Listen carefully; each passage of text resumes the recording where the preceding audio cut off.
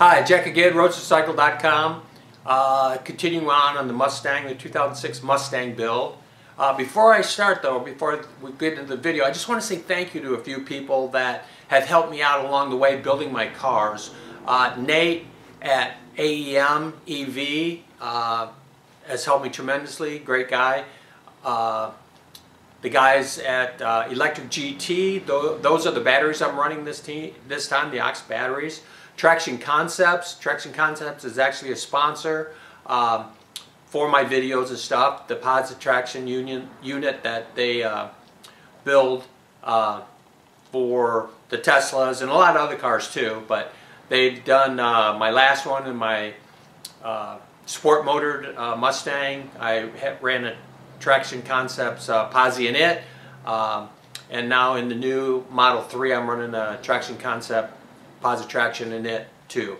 But I want to say thank you to those guys. I want to say thank you to all the guys on YouTube that the videos I've watched that have helped me along the way over the years to get to this point to, you know, be able to build electric cars and hopefully give people enjoyment.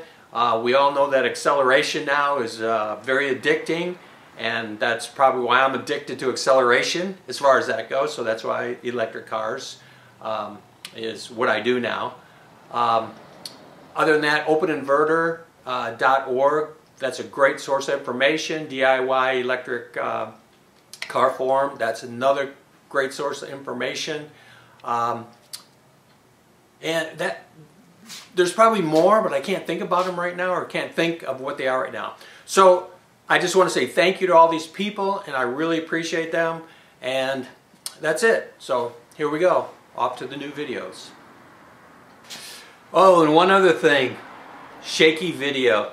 I'm really sorry, but a lot of this video, in these future video clips you'll see, I had shaky video, and I apologize, but I don't have a video camera person, so I'm always like doing the video in between building something, so it seems like I'm always in a hurry to shoot some video for you guys, so please forgive me for the shaky video.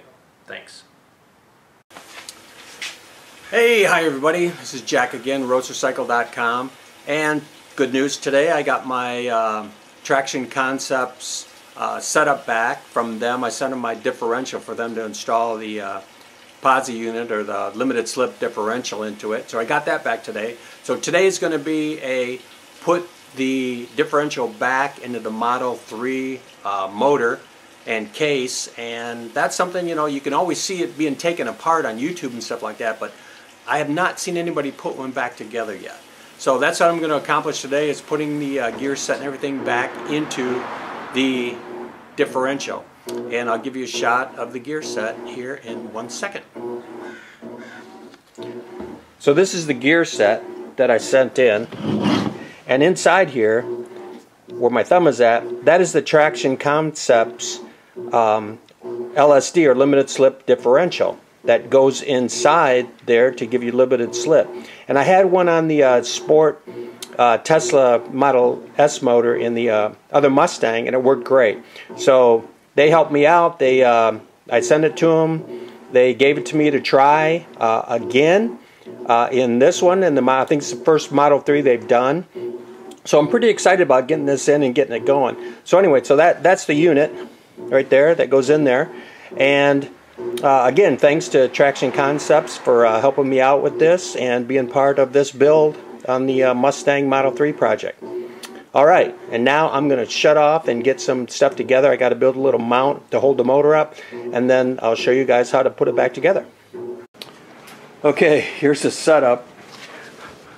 Pep Boy's 5-gallon pan to put the motor in, which I know, I was going to build a nice stand and everything like that, but it's like, takes a lot of time.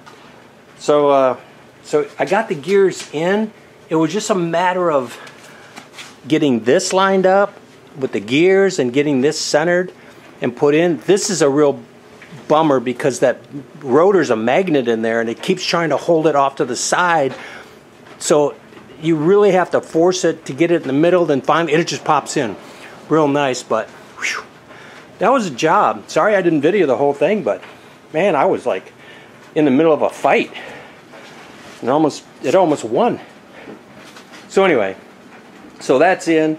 Now it's a matter of getting everything, the top case lined up. You got to get this oil into the hole correctly. There's a couple more pins here that got to go in, so you got to be very careful putting the top on. So I'll do that and get it buttoned up, and I'll show you the end product. Like I said, I wish I could have showed you getting the gears together, but it's kind of, it took me a long time, and just to have the camera running while you guys saw me fiddle and wiggle and everything like that just didn't seem like a good waste of film. But anyway, so there you go, and I'll get her put back together and get the top on. Okay, the cover's on. One thing I want to tell you guys, or have you be aware of, I had taken this cover off, what do you call it, after the fact, and putting it back on, the one bearing that goes to the motor, okay, it's kind of spring loaded.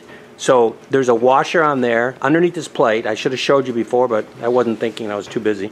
So it's spring loaded, so you need to take, and what I did is I cleaned it real good, then put some assembly lube on it to hold it in place, and then put the cover on, and then screw these down nice and easy, so it pull it down and push the bearing onto the shaft correctly, because it is spring loaded. I didn't know that before, but I could push it down and it was spring loaded. So yeah, push it down, make sure that the washer stays straight on the bearing. That's why I put grease on it, because if it goes off to the side and you go to tighten it down, you could break your casting here. So that's something to be aware of. But anyway, it's back together. The traction concept setup's inside, so I'm pretty excited now. We're moving along. All right, till next time. Thanks.